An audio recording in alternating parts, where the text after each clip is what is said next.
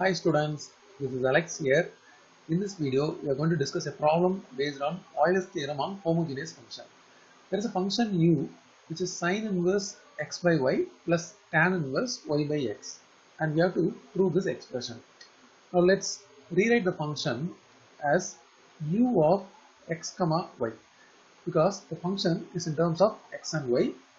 To check whether it is a homogeneous function or not, we have to replace x as tx, y as ty. So this is going to be sine inverse tx by ty plus tan inverse ty by tx.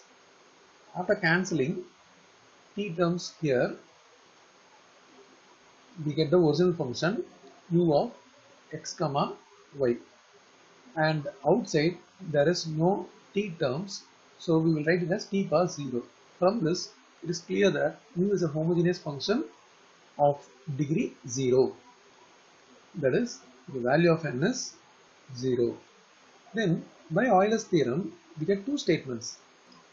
One is x into dou u by dou x plus y into dou u by dou y equal to nu, and another one is second order x square into dou square u by dou x square plus 2xy dou square u by dou x dou y plus y square into dou square u by dou y square equal to n into n minus 1 into u.